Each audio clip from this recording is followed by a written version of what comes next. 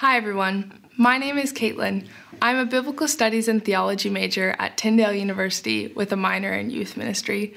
This is my first time preaching, and although you may not recognize me, I've been around Southridge my entire life, and I'm really excited to share with you this morning. Has there ever been a time where you have experienced deep pain and grief that doesn't seem to go away and wondered where God was or felt forgotten by Him? I know I have, and I think most of us have. So good news, you're in good company with everyone in the room and with the writers of the Psalms. Lament Psalms give us a way to connect with God through these big emotions. Psalm 42 and 43 are one example of a lament psalm, and together they can be viewed as a single psalm. There's a lot of connected language, repeated themes and words, and there is no psalm title in Psalm 43. Reading through the rest of the book of the Psalms, we can see that many psalms have psalm titles. Psalm 42 has the title, To the Choir Master, a maskil of the sons of Korah. Psalm 43 does not have a title, and therefore it can be seen to share the psalm title as Psalm 42. Reading Psalm 42 and 43 together as one psalm help us as readers get a fuller picture of what the message is for us. Repetition through Scripture is important to notice. Things are repeated for a reason, and looking at repetition in Psalm 42 and 43 help us see key themes and emphasis. The refrain is repeated 3 times throughout these psalms. The same words are said in 42:5 and 11 and 43:5, which reads, "Why are you cast down, O my soul, and why are you turmoil within me? Hope in God, for again I shall praise him, my salvation and my God." The refrain emphasizes how the psalmist is struggling, deeply in pain, and yet knows the truth of who God is and how he can rely on God even when things are challenging.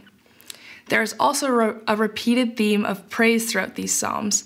The psalmist continually speaks about how he longs to be back at the temple, praising God in community.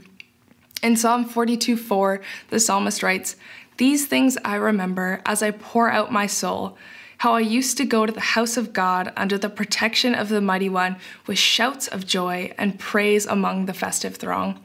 Here and in the verses of the refrain, the psalmist reminds himself of the beauty of praising God and the goodness that comes from being in community and praising. The psalmist clings to this memory and picture of hope. This image of the temple and praising God is hopeful for the psalmist because of their attachment to the temple. For people in Bible times before Jesus came, the temple is where God's presence was. There was significance to being in the temple because that is where God was said to dwell. Being separated from the temple for the psalmist is like being far away from God's presence. They are likely separated from the temple because of being in exile. We can see the psalmist longing for God in verses 1 and 2 as they express their deep need for God. They write, "As the deer pants for streams of water, so my soul pants for you, my God. My soul thirsts for God, for the living God. Where can I go to meet with God?" They also make it clear that they are away from the temple by asking where can they go to be in his presence. But we also see in 42:4 and 43:3 a direct reference to the house of God and the place where God dwells. In chapter 42, verses 3, 6, and 9, and 43, verse 2, we can feel the psalmist's deep agony and pain as he writes. These verses read, "My tears have been my food day and night, while people say to me all day long, 'Where is your God?' My soul is downcast within me. Therefore I will remember you from the land of the Jordan, the heights of Hermon from Mount Mizar. I say to God, my rock, why have you forgotten me? Why must I go about mourning, oppressed by the enemy? You are God, my stronghold. Why have you rejected me? Why must I go about mourning, oppressed by the enemy?" The psalmist clearly feels alone and are facing adversity and is finding it really challenging to be resilient and positive. They are using language that conveys a sense of being lost and uncertain about how to go on next. They have been crying so much that their tears might as well be sustaining them. The psalmist feels forgotten and rejected by God, like they are no longer in his sight. Another theme to be aware of is who the psalmist is speaking to as he writes. It seems clear that the psalmist is alone, and for all of Psalm 42, they are only speaking to themselves. They are going over the story of their circumstances, however long it may have been going on, and focusing on the pain they are in and all the bad things that have happened to them. They are stuck in the cycle of seeing the bad. But in Psalm 43, there is a shift. The psalmist begins to directly address God. They plead with God to vindicate them in verse 1, saying, "Vindicate me, my God, and plead my cause against an unfaithful nation. Rescue me from those who are deceitful and wicked." In verse 3, they make a really important change. They ask for God's guidance, saying, "Send me your light and faithful care. Let them lead me. Let them bring me to your holy mountain, to the place where you dwell." The psalmist has surrendered their life to God and has decided that although the pain is incredibly difficult, they need God to help them. They can't do it alone. In Psalm 43:4, the psalmist writes, "Then I will go to the altar of God, to God my joy and my delight. I will praise you with the lyre, O God, my God." The word of joy is a small but impactful word to notice. In today's society, I believe that we often think of joy as happiness, and that it's impossible to have happiness while being in such a season of suffering. But digging deeper into the true meaning of joy, we learn that joy is actually an outcome of life and living life with God. Joy is a full-body experience that is possible to have in the difficult times because it does not come from our circumstances, but it comes from recognizing who God is and his faithfulness. The psalmist is trying to actively remember the joy they felt while going to the temple and to be in God's presence and with his people. They are trying to seek out joy in the current moment. Finding joy in God through praising him and building a relationship with him can make walking through the challenges easier. The psalmist goes on a journey as they lament. Nothing seems to be going right for the psalmist. I imagine they feel that one thing after the next just keeps going wrong. They are far from God's presence. They are alone, and their enemies surround them and spread negativity all about. As we talked about, they start the journey on their own, but from looking at Psalm 42, we quickly learn that this doesn't get them anywhere. When they begin to involve God in their lamenting, they start to make progress in working through their feelings and not being stuck in the heaviness of their grief. Memory is a big factor throughout this psalm. The psalmist often reflects on when life was going well, but throughout Psalm 42, rather than being encouraged by God's faithfulness and remembering how they were close to God before, the psalmist gets stuck on how they are no longer in that intimate space with God. I think it's also significant to look at the type of help the psalmist asks for. As we read in Psalm 43:4, they ask for God's light and faithful truth in the ESV, or in the NIV it says God's light and faithful care. Through this request, the psalmist has actively surrendered their life to God and their emotions to God. Light and truth communicate the psalmist's desire for hope, something to keep them going and looking forward, and for God's authentic character, justice, and sovereignty to become a reality in their life. To summarize and go over the key pieces that we've covered, we learn that the psalmist is experiencing grief from being far away from God's presence and the temple. They are crying out in need of God, but are so overwhelmed and lost in their circumstances, they forget to turn to God, who is waiting with his arms wide open. They then shift from speaking to themselves to speaking directly to God, telling them their thoughts, feelings, and emotions, being brutally honest and vulnerable with God and not holding anything back. As they begin to seek God, they are further comforted and provided with a safe space to grieve. God is their Father. He is personal and he is actively involved in their life. And the psalmist experiences this firsthand in Psalm 43. How can we learn from the psalmist and find joy in who God is and draw near to him to experience his love and comfort in raw ways? One of the biggest things we can learn from Psalm 42 and 43 is that we can learn to find joy while crying out to God in deep pain and agony. This is a side of God we only experience on earth because in heaven there won't be any pain. It isn't easy. I myself struggle with wanting to wallow in the feelings of despair and loneliness because I don't feel like I have the power and energy to search for the good. But it's helpful, and it's what starts us on the road to healing. Psalm 42 and 43 are just one example of a lament psalm. All lament psalms can give us words to say to God when we don't feel like we have any. Through the psalms, we learn that God wants to relate to us in these ways and that he can handle the big emotions that we have, no matter what they are. Lament psalms also give us permission to grieve with God, being honest and open about how we're feeling. Not only does the psalmist demonstrate this, but Jesus also demonstrates this to us in Matthew 26:38-39, where it says, "Then he said to them, 'My soul is overwhelmed with sorrow to the point of death. Stay here and keep watch with me.' Going a little farther, he fell with his face to the ground and prayed, 'My Father, if it is possible, may this cup be taken from me, yet not as I will, but as you will.'"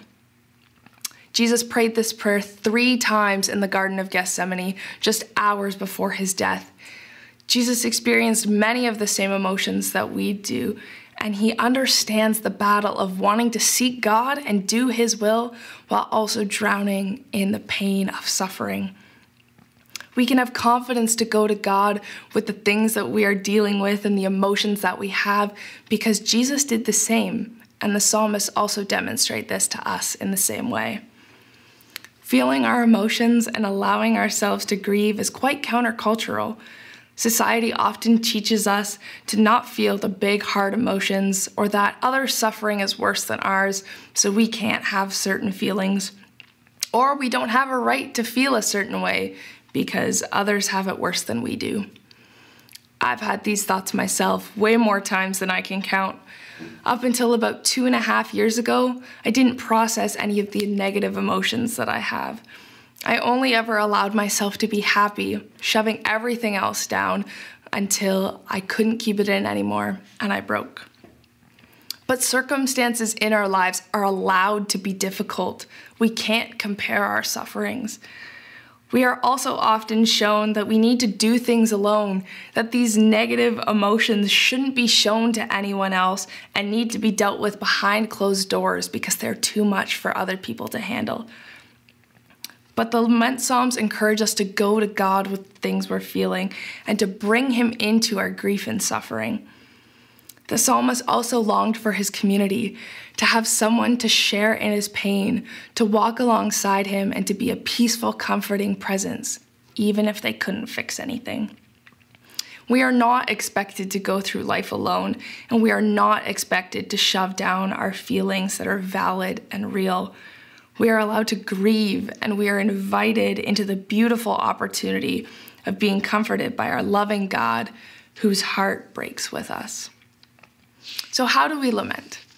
How do we work with the emotions and the way God has wired each of us? The practice of lament is something I have found beneficial as I work to allow myself to feel these emotions and to feel them with God.